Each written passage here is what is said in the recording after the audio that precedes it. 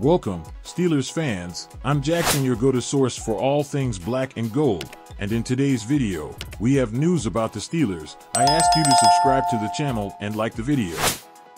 Pittsburgh Steelers signing Wr. Denzel Mims to practice squad. Denzel Mims is getting another shot to prove himself at the NFL level with the Pittsburgh Steelers. Mims was traded from the Jets to the Detroit Lions this offseason but suffered an ankle injury that forced the Lions to waive him.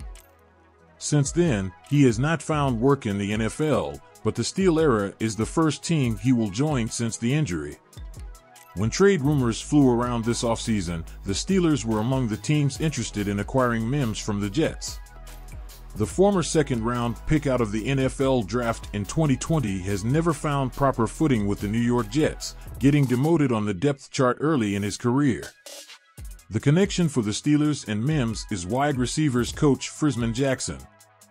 He was at Baylor at the same time that Mims was, and as his primary coach, Mims soared to become one of the best wideouts in the Big 12. While that's not enough to land him in Pittsburgh, it's a strong connection. This offseason, the Jets vowed to look for a trade partner that would want Mims, but were seemingly okay with releasing him if it came down to it.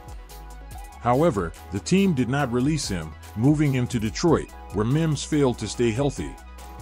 Mims, 25, has 42 career catches for 676 yards and has never scored a touchdown.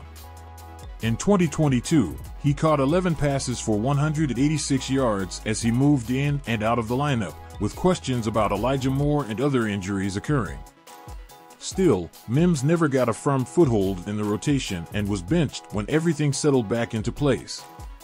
Coming out of Baylor, Mims was a high pedigree player considered a potential first-round pick.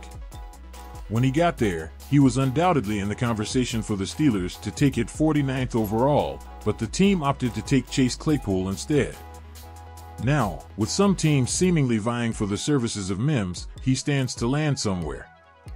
The Steelers lack bodies on the outside at wide receiver, including at the Z, where Mims would likely line up.